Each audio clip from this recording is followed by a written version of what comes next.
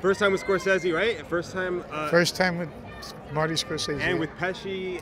You've worked with Joe. I worked with Bob. Before. Yeah, I know Bob for many years. We were young actors together in Manhattan, way back before we were well known, and so I know him.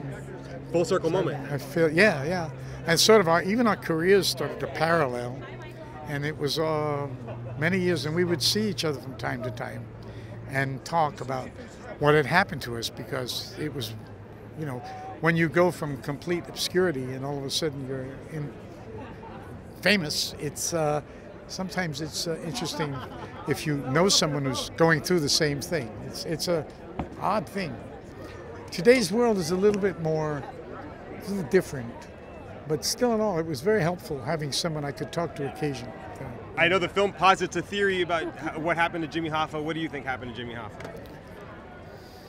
Well, it was strange for many years for all of us, and then I'm sure there are stories about what happened to him, but nobody's really come out and talked about it.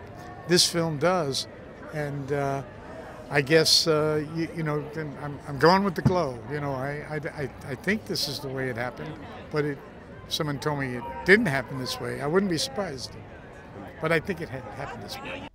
Thank you for watching. If you want more extra, hit the subscribe button and the bell so you'll never miss a video.